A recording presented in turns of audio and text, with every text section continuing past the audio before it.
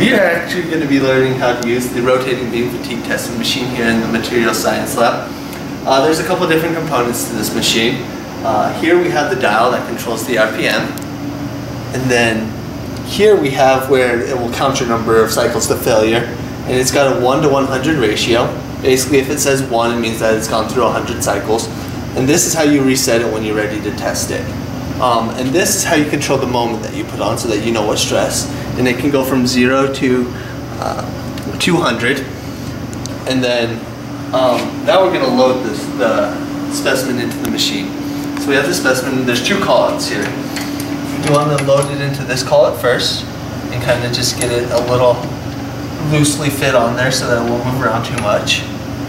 And then you want to load it into this next callout. And then once again, not too tight, not too loose.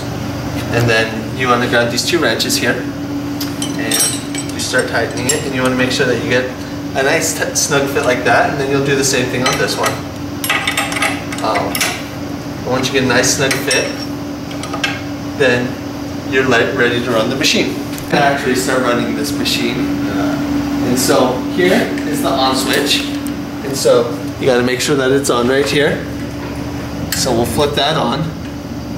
And then this is actually where it becomes a 2-man job, because now we need to have Bronson over here hold this part right here with the glove.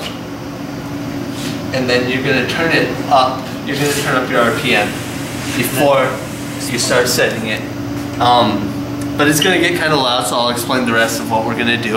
After we get it spinning, then once I get to my desired RPM, I'm going to slide this weight over to whatever moment I want it on, and then we'll sit it and leave it there until it fails.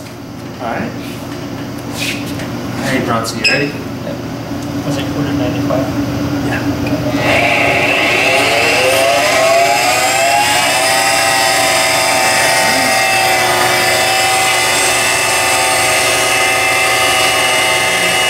You want to make sure you tighten your weight on there good.